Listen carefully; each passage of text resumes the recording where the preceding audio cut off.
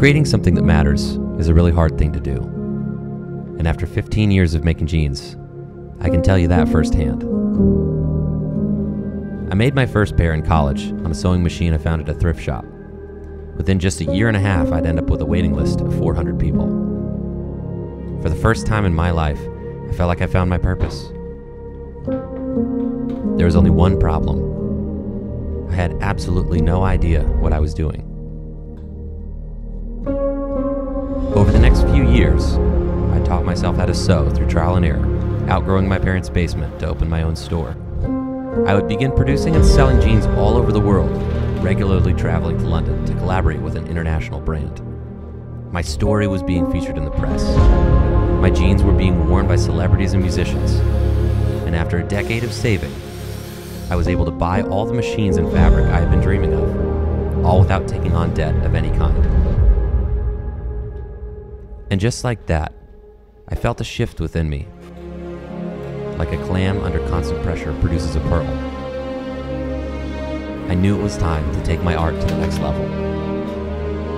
The volume I had been producing was a means to buy the tools. But now that I had everything I needed, I was free. Free to go back to the beginning. To slow everything down, to focus more on each pair.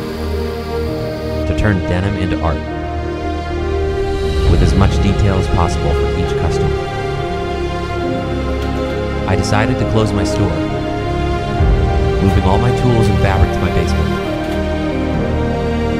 Back to how I started. This time with the world's best resources at my fingertips.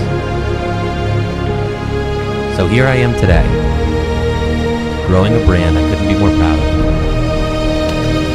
Telling a bigger story. One pair at a time. As a human, we constantly struggle to find our purpose.